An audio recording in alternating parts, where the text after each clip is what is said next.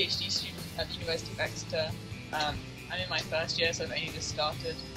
My project's going to be looking at using some of the tracer data to quantify the heat and CO2 uptake in the Southern Ocean.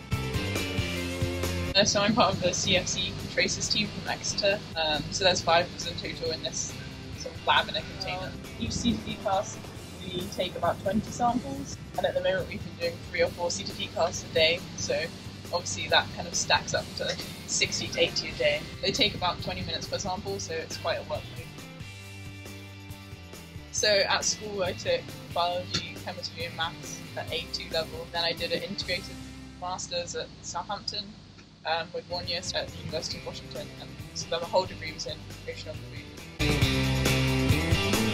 I think oceanography is quite nice because there's always something new to discover, and it's quite diverse. You kind of learn about the biology, the chemistry, some of the physics, but all within the context of the oceans, as opposed to one subject where you just really go into one thing. So you're quite interdisciplinary.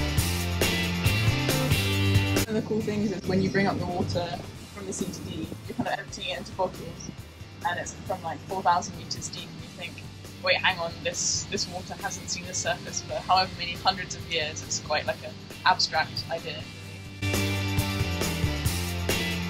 I think probably just that it's a bit of a mystery. You can always find something new. There's so much data out there, just waiting to be analysed and try and see what